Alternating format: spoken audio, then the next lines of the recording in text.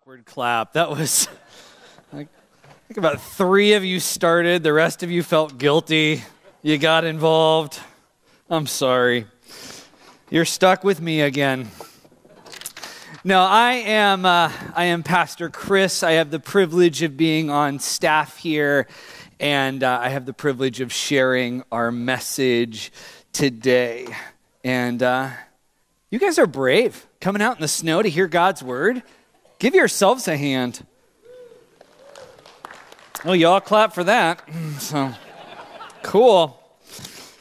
Now, we are in the midst of Advent, which is a season before Christmas in the church where we take time to prepare our hearts and minds to celebrate Christ, to make sure that we really take in what is happening. And we've been in the midst of a series called His Name is Jesus. And this series, I explained last week, came from an idea that Kim Manson had, where she was giving out a devotional to all of our kids for Advent. And each of the first 28 days in December, it talks about one of the names used for Jesus in Scripture. And she brought that to us, and we said, you know what, let's do that with the whole church. And so we started this kind of movement where we have a daily name and a daily reading. Some of you have been getting those text messages. If you haven't, you can text the word Advent to that number. And I do apologize. There was a technical glitch in the service that we used to send out these messages this past week. And for a few days, they didn't show up. We've been able to fix it, and you should get those now. But I hope you have been following along. If you haven't, let me recap the past week. On Monday, we talked about how Jesus is the Savior. Then we talked about how Jesus is the Redeemer. One of my favorites, we talked about how Jesus is the prophet, how Jesus is the great high priest, how Jesus is the king, how Jesus is the good shepherd, and then today we're talking about how Jesus is the Son of David. And the Son of David, this is not one of the common names that we use for Jesus. Like, if somebody came up to you and asked you, who is Jesus to you? It's not unheard of for you to think, oh, he's my Lord, he's my Savior, he's Jesus, he's Christ, he's the Messiah. But most of you probably don't go directly to, oh, he's the Son of David. In fact, some of you might have read that and you thought, no, he's not. He's the Son of God. Or maybe Joseph, depending on how you break that down. But not David. But this is a term that we see used over and over again in the Gospels. In Matthew, the book we're going to take a look at today, it's used 10 different times. And it's often used at pivotal moments in his ministry, right before great miracles or great teachings. In fact, we read here in Matthew 21 that as Jesus was entering into Jerusalem for the Passion Week, this is the height of his popularity. Everybody's gathered along the sides of the road to welcome him in. And it says Jesus was in the center of the procession, and the people all around him were shouting, "Praise God for the Son of David. Blessing on the one who comes in the name of the Lord. Praise God in the highest heaven." So it's kind of interesting because it's used at these pivotal moments, but it's often used by common average people. It wasn't the religious leaders calling him this. It was the peasants, me, you. Not that you're a peasant, but us normal people. This was a name that they would use to talk about Jesus, the Son of David. And so that is what we're going to talk about today. And to do that, we're going to take a look at what I would like to call the most boring passage in the New Testament. Yes, some of you are excited. I was hoping for a little more excitement there, because today we are indeed going to look at the most boring passage in the New Testament.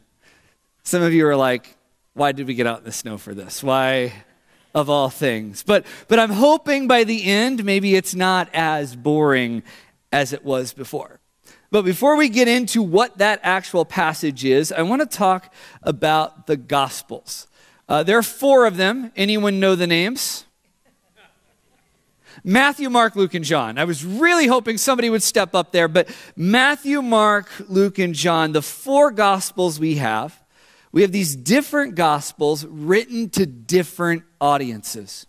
They were writing with a unique audience in mind. They were writing with a unique purpose in mind. I say that because they are not, as you read them, they are not non-biased historical archives. They're not just a collection of the stories for the sake of collecting the stories.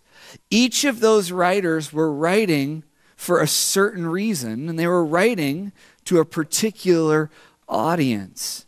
And I think that's important for us to know for a couple reasons. One, when we begin to understand that, we understand why they do the things they do, why stories appear next to each other, why one uses this phrase and another uses that phrase, how they're interconnected and where they split apart. Once we begin to grasp that they're different gospels for different audiences, we can begin to understand that better. But here's where I think it gets even more personal. Is that each of these writers knew that they had a voice and they could use that voice to share the Jesus story to people who would listen to them. And I know that I could talk about Jesus until I lose my voice. I'm hoarse, I'm done, I can't do it anymore. But there are certain people in this world that are just not going to hear it from me. They look at me and they say, "You're annoying. I don't like you. You're not a part of my crowd, so what you say, it doesn't matter to me." But somebody else could share their Jesus story. And because that person is unique and has a unique story and a different audience, that story might mean more to that individual. Another practical example of this, if one of you went to Home Depot and you bought a power tool and you were walking out, and for whatever reason, I was in the parking lot of that Home Depot, and did somebody just laugh?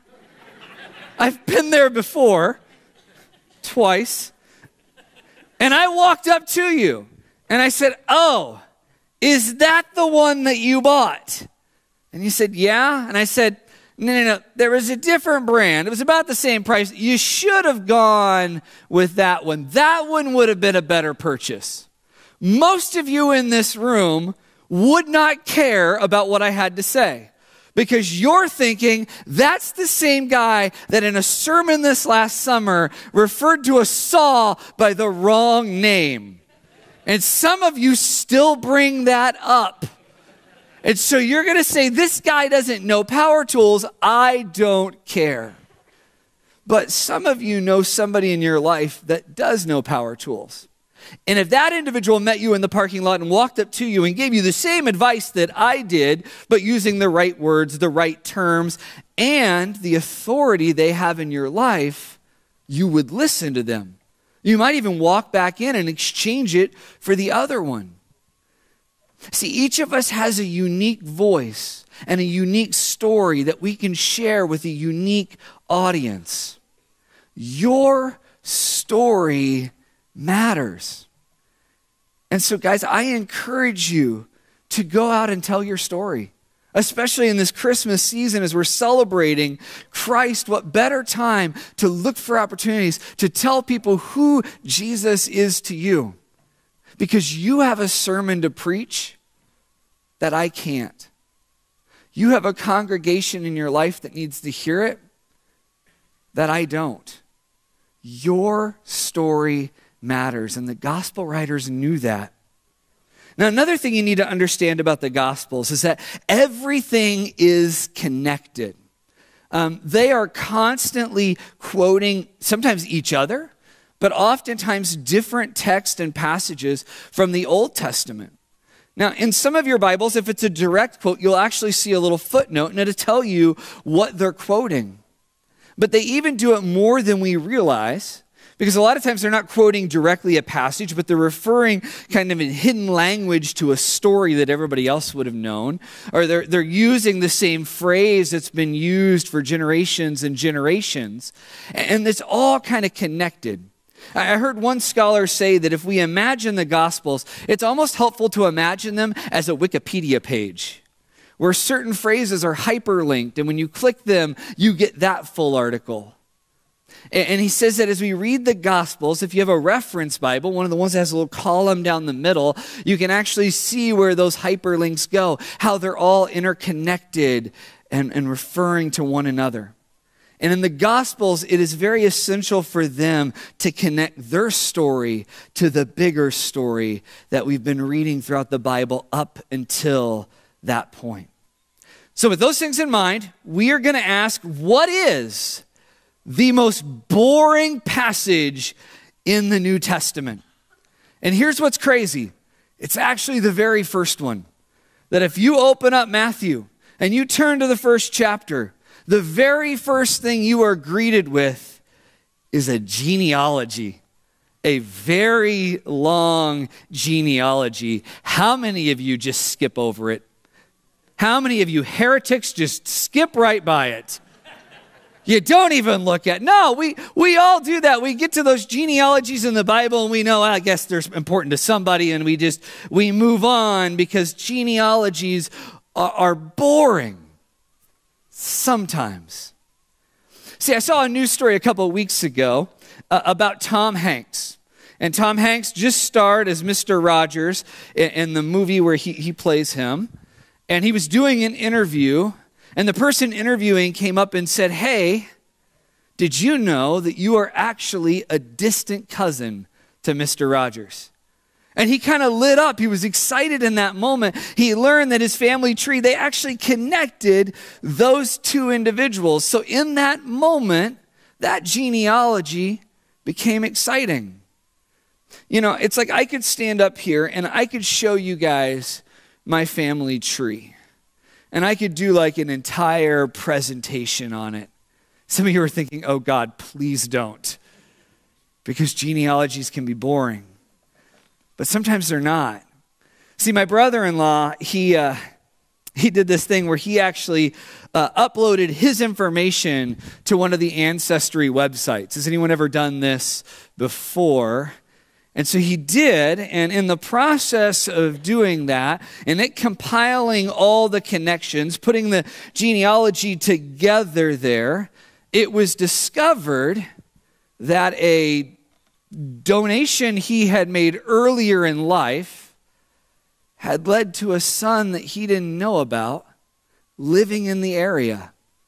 And through that website, the mother actually reached out and they connected, and he now sits at the table at Thanksgiving when we get together as a family.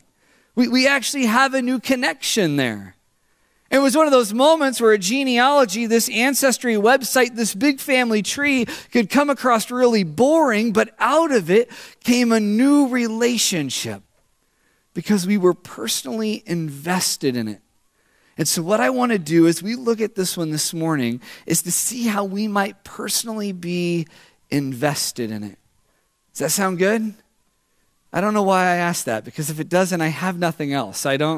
This is not like a choose your own adventure sermon. So now we're going to take a look at what Matthew wrote. I'm not going to read it all, but we're going to take a look at the fact that Matthew is a nerd. Any nerds in the room? My hand is up. It's okay. God created you. It's fine. It's all good. Matthew is a nerd. And so when he goes out to do this genealogy, he's not just listing the facts. He's actually doing something extremely intentional here, because he divides it up into 3 sections. And in each of those sections, there's 14 generations listed. And you might be wondering, why those numbers? Well, in Hebrew, numbers has a lot of symbolic meaning to it. And if you take a look at the name of David in Hebrew, you see that there are 3 letters. 3 is often a number used in the Bible to refer to spirituality or God. you've got the Trinity, the Father, the Son, the Holy Spirit. You've got three. There's three letters in David's name. And if you add up the Hebrew value of those letters, do you know what number you get? 14. You get 14. And so it's like 3 different times he's wanting you to know David, David, David. This whole thing connects back to David. Now 14 is 2 sevens, and 7 in Scripture is often used to refer to creation and completion. And throughout this entire thing, we see a pattern of creation and completion over and over. And then starting with Jesus, you have the 7th 7, which is the beginning of the early church. I know some of you are like, I did not know this much math was going to be involved. But Matthew is a nerd. He knows what he's doing here, and he's extremely intentional about it. In fact, he leaves people out in order for those numbers to work out. And he knows this. If you went back to the Old Testament and you turned to the book of Chronicles and you looked at the genealogies listed there, you would see that David has skipped over people for these numbers to work out. At first you might think, well, that's a scandal. How dare you do that? But before you judge, I know every one of you in this room. If I met you out there in the lobby and I said, tell me about your family, there's somebody you're leaving out. You know what I'm talking about. There's the uncle that we don't share with strangers. Do you know what I mean? Like, you're not going to share certain people in your family tree just right off the bat. So we can't judge too much. And also in this time of writing, they did that on purpose. In fact, the Bible Project says it this way. Ancient genealogies were ways of making theological claims, and Matthew's readers would have understood exactly what he was doing and why. So let's take a look at those 3 sections. The first one goes from Abraham in the very beginning, where God makes this promise to him, and it ends with David, the greatest king in Israel's history. This first section ends with Israel at its highest point. Then section 2 goes from David to the exile.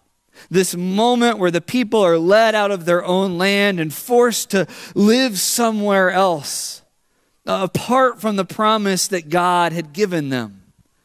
It ends at Israel's lowest point.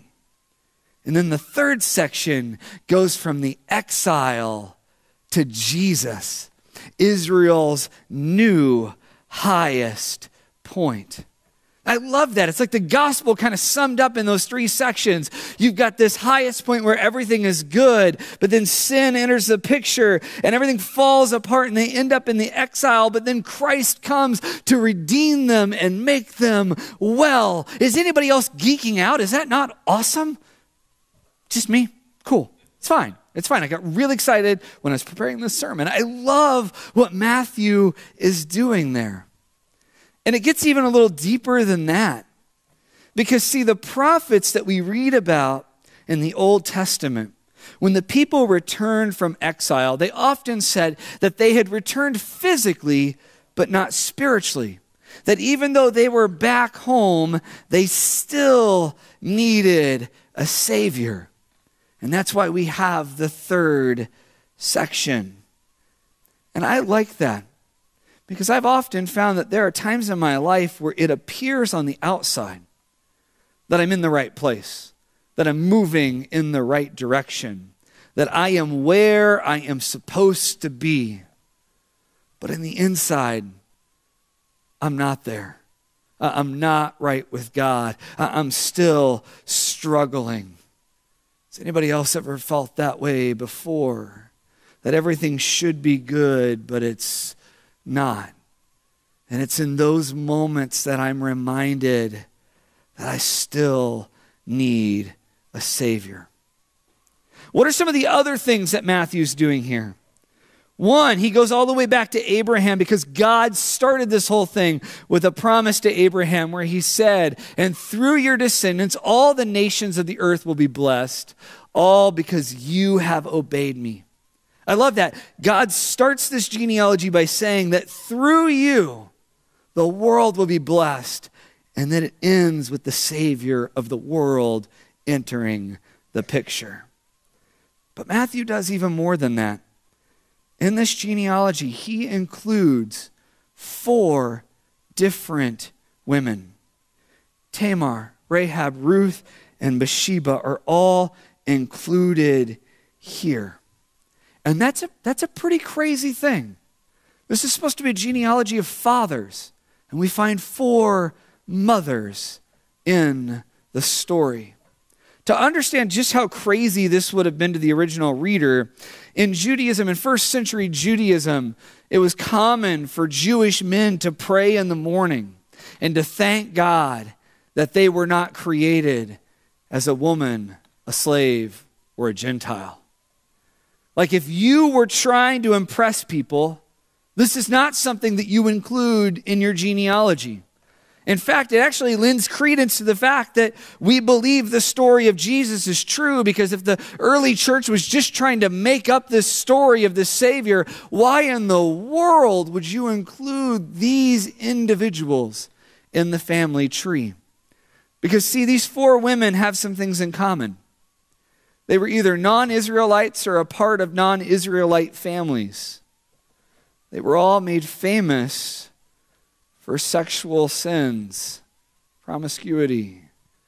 In fact, they're often associated with breaking the covenant that God had with Israel.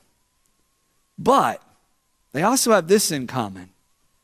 They were all bold, and they all at some point stood up and helped get the family tree back on the right path. As one scholar said when I was researching this, there is a motif that we see playing out over and over where these non-Israelite women step up and correct the issues of stupid Israelite men. Did I hear an amen? Was that somebody? And I think that is awesome, because what Matthew is doing here is he is showing us that everybody can be included in this thing that God is doing.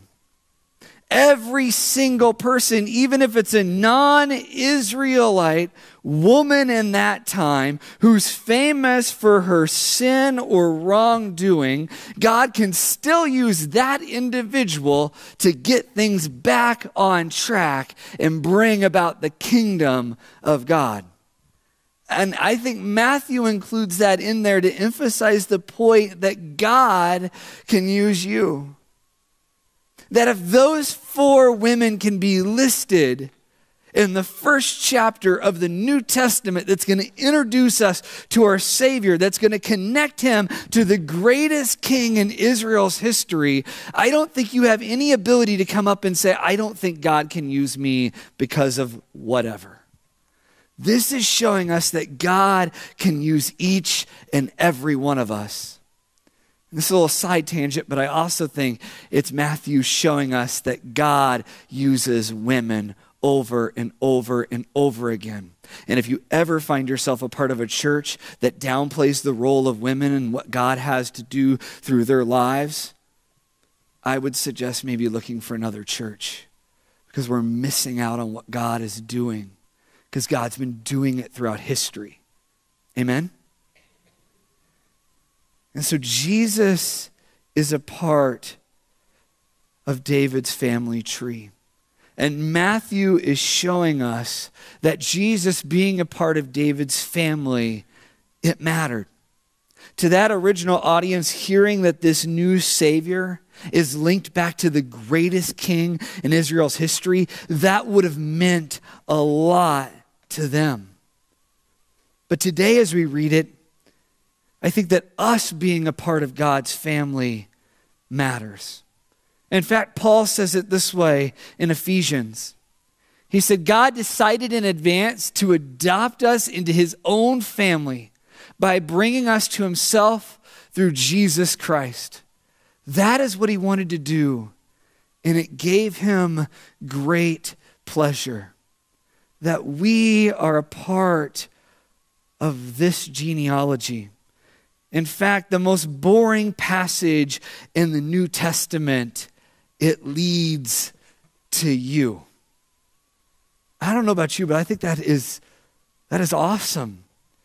That we are a part of God's story. And I know that there are times in life where things can feel dark, difficult. Maybe you find yourself wondering, what am I here for? What is my purpose on earth? I know sometimes that's worse around the holidays because we're reminded sometimes of the things that we don't have or the things that are missing from our lives. But it's in those moments that I think it's essential for us to remember that we are a part of God's story, that we're a part of God's family. That if we uploaded our information onto an ancestry website, and that website had the ability to keep going back and back and back, it would lead us to Jesus. It would lead us to David. It would lead us to Abraham and God's original promise that he was going to use us to bless the world. And I hope you find encouragement in that. I hope as the band comes up to close us out today, as we do a couple more songs here, that as we worship, we take just a few minutes to reflect on the fact that we are a part of God's story, that we're a part of God's family, that as Jesus was a son of David, we are sons and daughters of David because of Jesus. And I hope in that you find a lot of value, that you find a lot of worth, and that you find yourself going out and saying, you know what, if God can use everybody that's listed in that genealogy, he can use me.